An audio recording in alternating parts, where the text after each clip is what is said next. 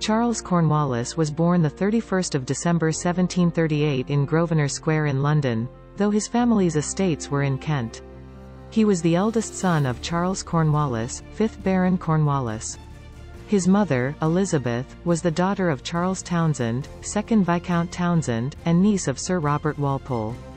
His uncle, Frederick, was Archbishop of Canterbury. Frederick's twin brother, Edward, was a military officer, colonial governor, and founder of Halifax, Nova Scotia. His brother William became an admiral in the Royal Navy. His other brother, James, eventually inherited the earldom from Cornwallis's son, Charles.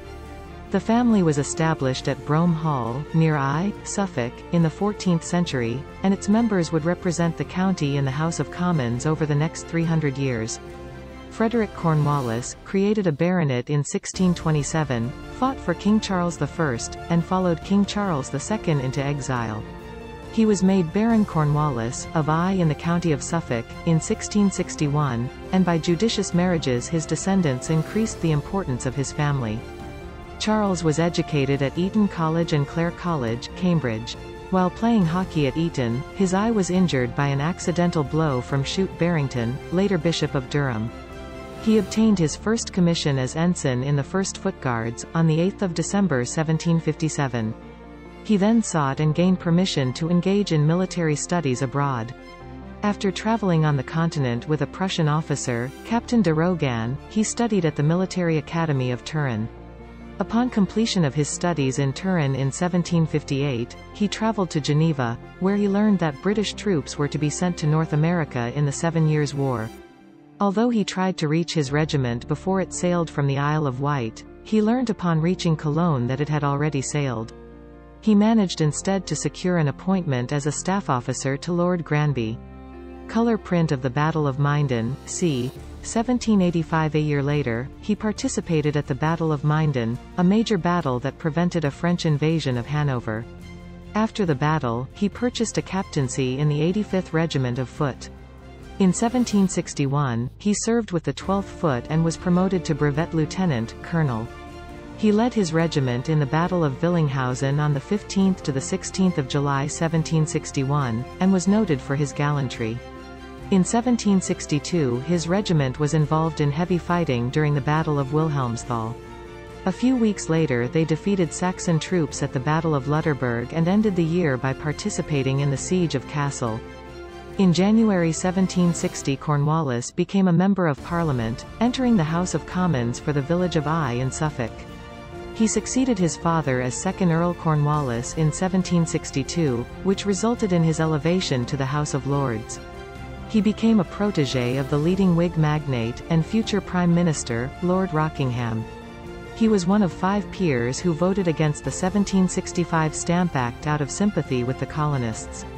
In the following years, he maintained a strong degree of support for the colonists during the tensions and crisis that led to the War of Independence. On 14 July 1768 he married Jemima Tullican Jones, daughter of a regimental colonel.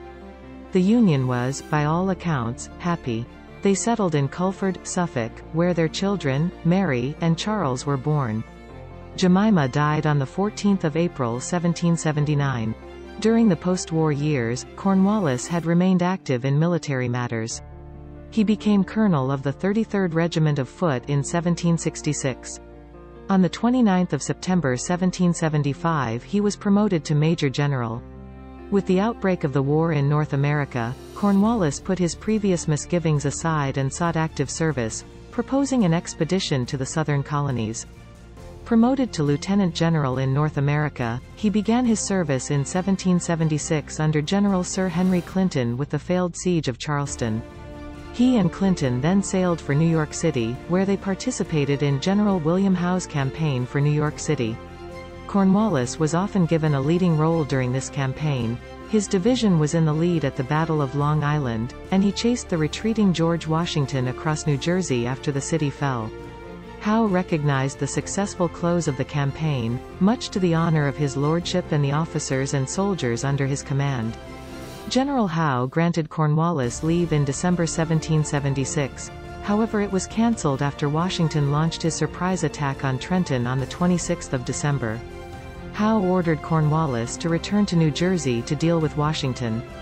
Cornwallis gathered together garrisons scattered across New Jersey and moved them towards Trenton. On the 2nd of January 1777, as he advanced on Trenton, his forces were engaged in extended skirmishing that delayed the Army's arrival at Washington's position on the Assunpink Creek until late in the day. Cornwallis was unable to dislodge Washington in the battle that followed. Cornwallis prepared his troops to continue the assault of Washington's position the next day, but critically failed to send out adequate patrols to monitor the Americans. During the night, Washington's forces slipped around Cornwallis's and attacked the British outpost at Princeton. Washington's success was aided by a deception. He had men maintain blazing campfires and keep up sounds of camp activity during his movement. Cornwallis spent the winter in New York and New Jersey, where the forces under his command were engaged in ongoing skirmishes with the Americans. Cornwallis continued to serve under Howe on his campaign for control of the rebel capital, Philadelphia. Cornwallis was again often in an advance role, leading the flanking maneuver at the Battle of Brandywine, and playing key roles at Germantown and Fort Mercer. With the Army in winter quarters in Philadelphia, Cornwallis finally returned home for leave. Upon his return in 1778, Howe had been replaced by Clinton as commander-in-chief, and Cornwallis was now second in command. The entry of France into the war prompted the British leaders to redeploy their armed forces for a more global war, and Philadelphia was abandoned. Cornwallis commanded the rearguard during the overland withdrawal to New York City and played an important role in the Battle of Monmouth on 28 June 1778. After a surprise attack on the British rearguard, Cornwallis launched a counterattack which checked the enemy advance. Even though Clinton praised Cornwallis for his performance at Monmouth, he eventually came to blame him for failing to win the day. In November 1778, Cornwallis once more returned to England to be with his ailing wife Jemima, who died in February 1779. Cornwallis returned to America in July 1779, where he was to play a central role as the lead commander of the British Southern Strategy. At the end of 1779, Henry Clinton and Cornwallis transported a large force south and initiated the Second Siege of Charleston during the spring of 1780, which resulted in the surrender of the Continental forces under Benjamin Lincoln. After the Siege of Charleston and the destruction of Abraham Buford's Virginia regiments at Waxhaw, Clinton returned to New York, leaving Cornwallis in command in the South. The relationship between Clinton and Cornwallis had noticeably soured during the Charleston campaign, and they were barely on speaking terms when Clinton left. The task Clinton left Cornwallis with was to, first and foremost, preserve the gains made by taking Charleston, and only then engage in offensive moves. Clinton's orders gave Cornwallis wide latitude in how to achieve the goal of pacifying both South and North Carolina, after which Clinton expected Cornwallis to move into Virginia. However, Clinton provided Cornwallis with a relatively modest force of British, German, and provincial, Loyalist regiments, about 3,000 men, with which to accomplish all of this. The forces he was given to accomplish this were limited by the necessity of keeping a large British force in New York under Clinton to shadow Washington. Cornwallis was expected to recruit more Loyalists, who were believed to be more numerous in the southern colonies. Cornwallis established a series of outposts in South Carolina, but keeping communication and supply lines open was an ongoing challenge. Supplies not available locally were delivered all too infrequently, supply ships were frequent targets of local privateers, and bad weather impeded the work. In order to help provide fresh food and forage for his troops, Cornwallis established two commissioners. The first was responsible for administering goods confiscated from patriots, and the second for administering land that was confiscated. A chronic shortage of hard currency, another supply only infrequently delivered to Charleston, made it difficult to purchase supplies from any source, either Patriot or Loyalist. Cornwallis also attempted to re-establish civil authority under British or Loyalist oversight. Although these attempts met with limited success, they were continually undermined by Patriot activity, both political and military, and the indifferent abuses of British and Loyalist forces. Patriot militia companies constantly harassed Loyalists, small British units, and supply and communication lines. In August 1780, Cornwallis forces met a larger but relatively untried army under the command of Horatio Gates at the Battle of Camden, where they inflicted heavy casualties and routed part of the force. This served to keep South Carolina clear of Continental forces, and was a blow to rebel morale. The victory added to his reputation, although the rout of the American rebels had as much to do with the failings of Gates, whose rapid departure from the battlefield was widely noted, as it did the skill of Cornwallis. In London, Cornwallis was perceived as a hero, and was viewed by many there as the right man to lead the British forces to victory over the rebels. As the opposition seemed to melt away, Cornwallis optimistically began to advance north into North Carolina while militia activity continued to harass the troops he left in South Carolina. Attempts by Cornwallis to rally Loyalist support were dealt significant blows when a large gathering of them was defeated at Kings Mountain, only a day's march from Charles and his army, and another large detachment of his army was decisively defeated at Cowpens. He then clashed with the rebuilt Continental Army under General Nathaniel Greene at Guilford Courthouse in North Carolina, winning a Pyrrhic victory with a bayonet charge against a numerically superior enemy. In the battle, he controversially ordered grape shot to be fired into a mass of combat that resulted in friendly casualties but helped break the American line. Charles then moved his forces to Wilmington on the coast to resupply. Cornwallis himself had generally been successful in his battles, but the constant marching and the losses incurred had shrunk and tired out his army. Greene, whose army was still intact after the loss at Guilford Courthouse, shadowed Cornwallis toward Wilmington, but then crossed into South Carolina, where over the course of several months American forces regained control over most of the state.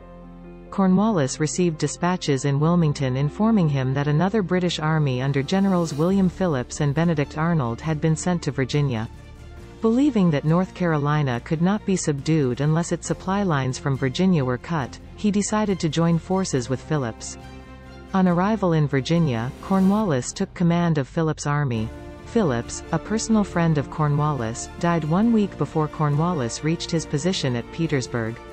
He then sought to fulfill orders Clinton had given to Phillips, and raided the Virginia countryside, destroying American military and economic targets. In March 1781, in response to the threat posed by Arnold and Phillips, General Washington had dispatched the Marquis de Lafayette to defend Virginia.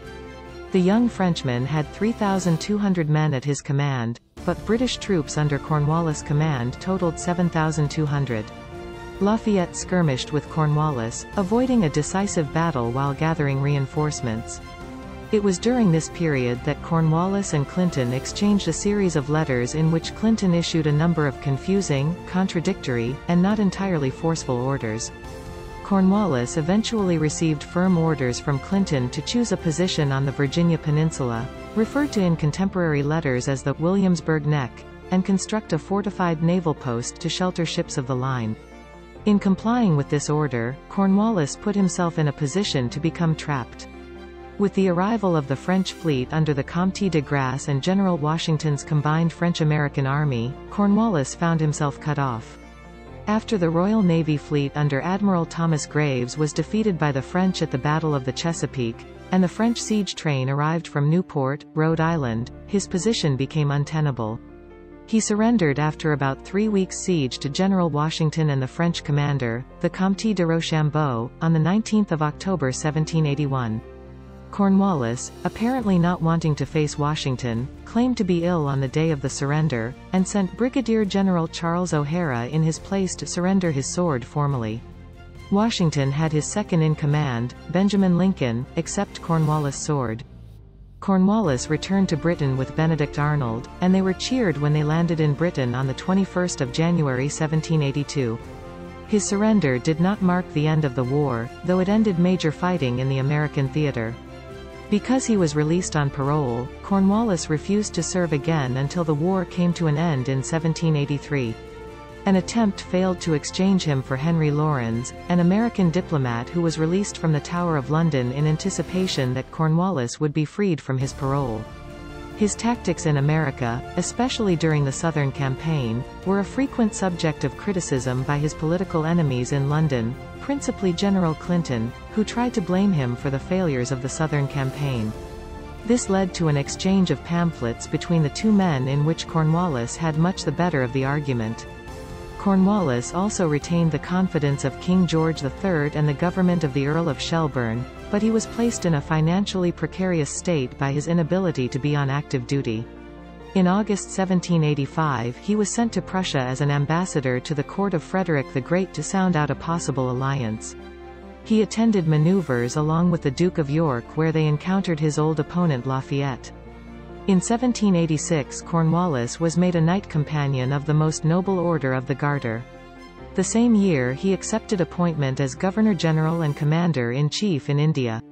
He had in 1782 been offered the Governor-Generalship only, but refused the post until he also received military command as well. Cornwallis engaged in reforms of all types, that affected many areas of civil, military, and corporate administration. According to historian Jerry DuPont, Cornwallis was responsible for laying the foundation for British rule throughout India and setting standards for the services, courts and revenue collection that remained remarkably unaltered almost to the end of the British era. He also enacted important reforms in the operations of the British East India Company and, with the notable exception of the Kingdom of Mysore, managed to keep the company out of military conflicts during his tenure. Prior to Cornwallis's tenure, company employees were allowed to trade on their own accounts and use company ships to send their own goods back to Europe. This practice was tolerated when the company was profitable, but by the 1780s the company's finances were not in good shape. Cornwallis eliminated the practice, increasing employee salaries in compensation. He also worked to reduce nepotism and political favoritism, instituting the practice of merit-based advancement. Criminal and civil justice systems in the company's territories were a confusing overlay of legal systems, jurisdictions, and methods of administration. Cornwallis had the company take over the few remaining judicial powers of the Nawab of Bengal, the titular local ruler of much of the Bengal Presidency, and gave some judicial powers to company employees. In 1790 he introduced circuit courts with company employees as judges, and set up a court of appeals in Calcutta. He had the legal frameworks of Muslim and Hindu law translated into English, and promulgated administrative regulations and a new civil and criminal code. This work, introduced in 1793, was known as the Cornwallis Code. One consequence of the code was that it instituted a type of racism, placing the British as an elite class on top of the complex status hierarchy of caste and religion that existed in India at the time. Cornwallis's attitude toward the lower classes did, however, include a benevolent and somewhat paternalistic desire to improve their condition. He introduced legislation to protect native weavers who were sometimes forced into working at starvation wages by unscrupulous company employees, outlawed child slavery, and established in 1791 a Sanskrit college for Hindus that is now the Government Sanskrit College in Benares. He also established a mint in Calcutta that, in addition to benefiting the poor by providing a reliable standard currency, was a forerunner of India's modern currency. Part of the Cornwallis Code was an important land taxation reform known in India as the Permanent Settlement.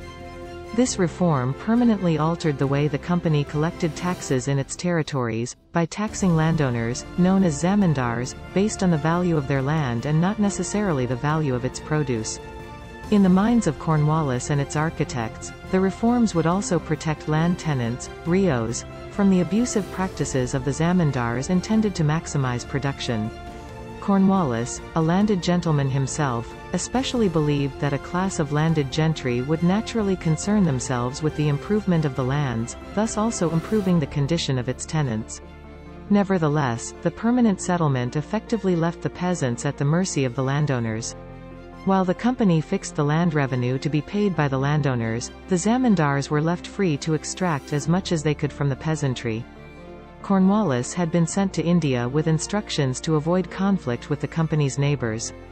Early in his tenure he abrogated agreements with the Maratha Empire and the Nizam of Hyderabad that he saw as violating the 1784 Treaty of Mangalore that ended the Second Anglo-Mysore War. This ensured the company's non-involvement in the Maratha-Mysore War, 1785–1787. He was, however, maneuvered into the establishment of a new company based at Penang, in present-day Malaysia, where conflict was avoided when he agreed to pay a stipend to the local Rajah for use of the base. Fort Cornwallis in Penang is named for Cornwallis. The King of Nepal appealed to Cornwallis in 1792 for military assistance. Cornwallis declined the king's request, sending instead Colonel William Kirkpatrick to mediate the dispute. Kirkpatrick was the first Englishman to see Nepal. By the time he reached Kathmandu in 1793, the parties had already resolved their dispute. The company was unavoidably drawn into war with Mysore in 1790. Tipu Sultan, Mysore's ruler, had expressed contempt for the British not long after signing the 1784 Treaty of Mangalore, and also expressed a desire to renew conflict with them.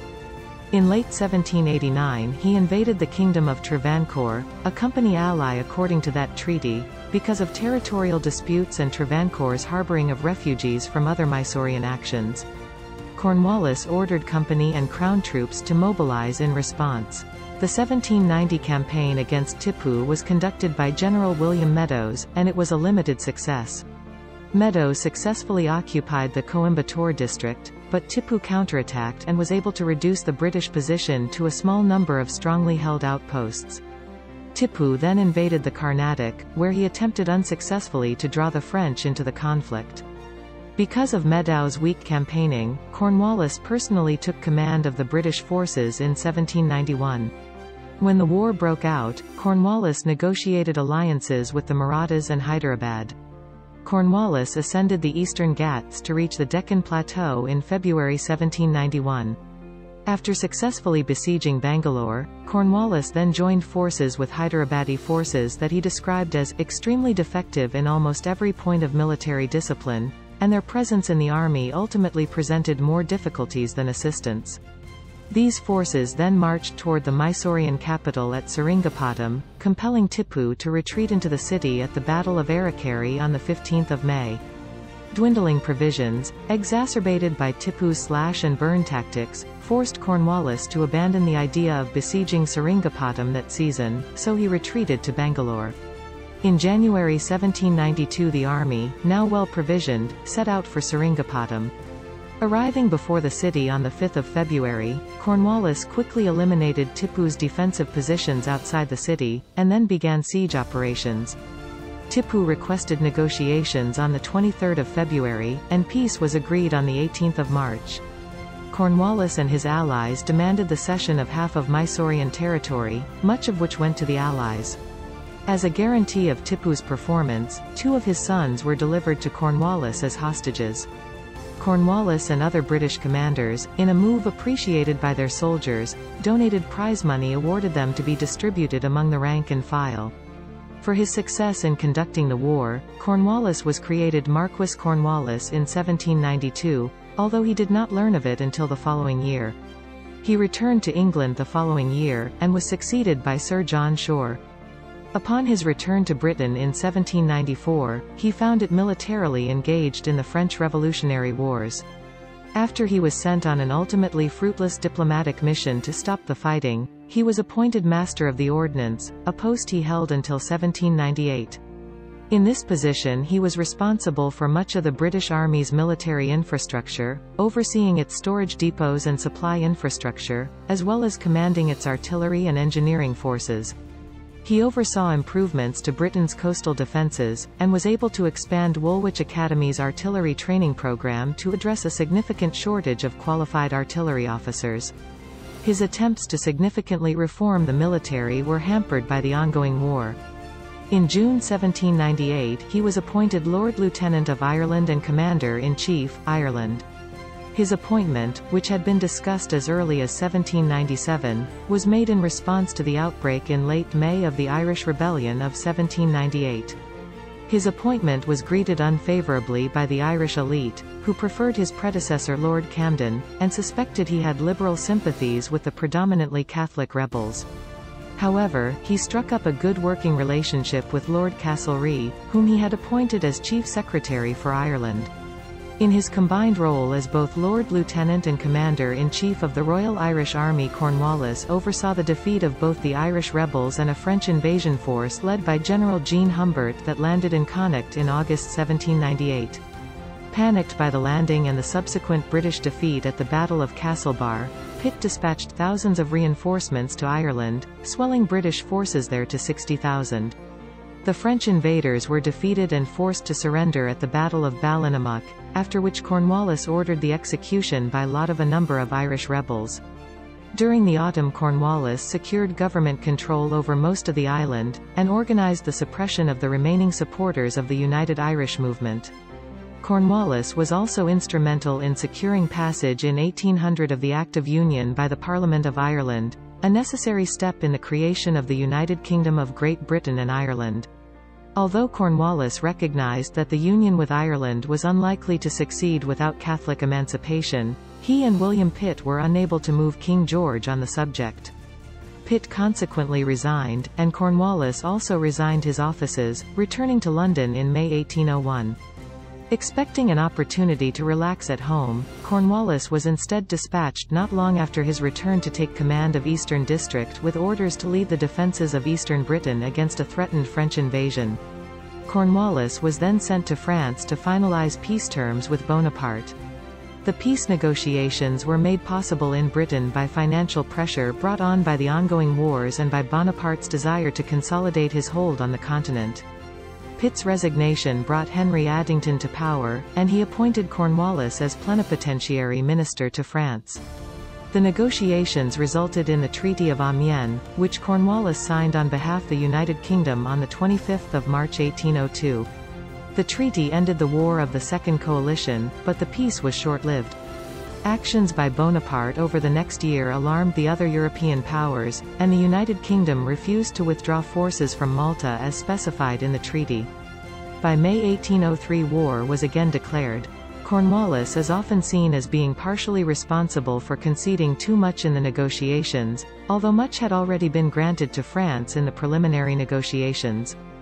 In 1805, Cornwallis was reappointed Governor-General of India by Pitt, who had again become Prime Minister, this time to curb the expansionist activity of Lord Wellesley, older brother of Colonel Arthur Wellesley, later Duke of Wellington. He arrived in India in July 1805, and died on 5 October of a fever at Gauspur in Gazipur, at that time in the Varanasi Kingdom. Cornwallis was buried there, overlooking the Ganges River, where his memorial is a protected monument maintained by the Archaeological Survey of India. There is also a memorial to him in St. Paul's Cathedral. His son Charles became the second Marquess. Having 5 daughters but no sons, the marquisate became extinct on his death, but he was succeeded in his remaining titles by his uncle, the brother of the general, the Right Reverend James Cornwallis. We hope you have enjoyed reading Charles Cornwallis biography, and we hope it's inspired you to new discoveries. If you liked our video, please like and leave a comment.